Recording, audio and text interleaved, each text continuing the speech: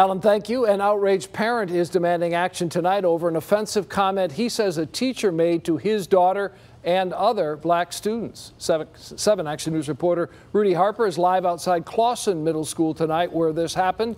And Rudy, what does his father want?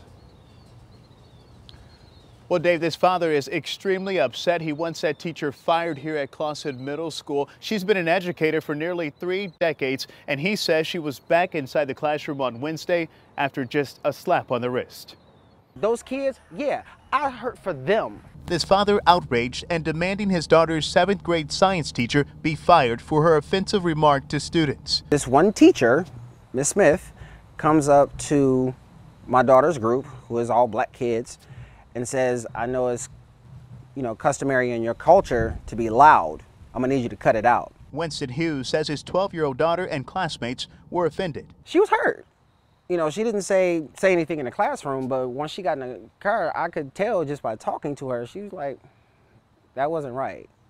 Why would she say that to us? We went to Superintendent Tim Wilson's office for answers. He spotted me, and 15 minutes later, another district employee told me he wasn't available for comment. We had already left him a voicemail. Why do you think the superintendent refused to talk with us about this tonight? Quite honestly, I think he does not want the attention. We sent Wilson another email requesting comment and followed up with an email to the school board and trustees. Wilson did not want to go on camera, but called to say the teacher is a veteran of 28 years and was apologetic and remorseful. He also said the teacher has a clean record. Hughes says that teacher called him personally. She went on to tell me, and I found it comical later, but she went on to tell me that my daughter has a black friend and she brought him to our dinner table. If you have to justify the fact that you have your daughter has a black friend that you allowed at your dinner table, what are you telling me, ma'am? He just wants his daughter to be the best she can be. I told her, when you go in that classroom, you shine. Be the child of God and the daughter that I raised you to be.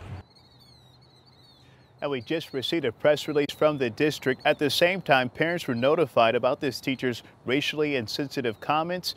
If you would like to read it, it's on our website, WXYZ.com. Live in Clawson, I'm Rudy Harper, 7 Action News.